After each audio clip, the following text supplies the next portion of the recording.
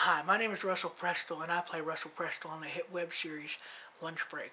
I just got done watching the presidential debates between Governor Romney and President Obama, and what disappointed me most about both candidates was not foreign policy or the economy or immigration, gun reforms.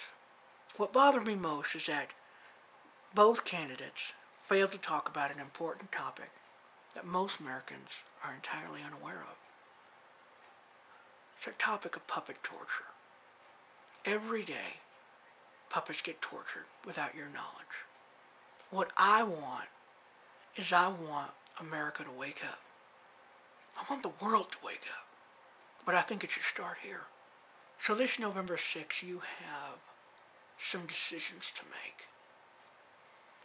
Now you can vote for Governor Romney, you can vote for President Obama. Or you can do something entirely different. You can think about puppets. Forget the middle class. Forget the private sector.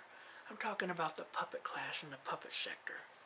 So without any further hesitation, I would like to respectfully announce my running of my new movie, The Memoir of Melnovia. There you go. What were you thinking I was going to say? No, I've got a new movie out. It's called The Memoir of Melnovia. It's actually an old movie, but it's new to you. What it is a prequel to the Lunch Break series. But it's also a sequel to this movie called The Clone and Puppet Saga. So it's, Memoir of Melnovia is really part 2. Clone and Puppet Saga is part 1. Lunch Break is part 3. So here's the deal.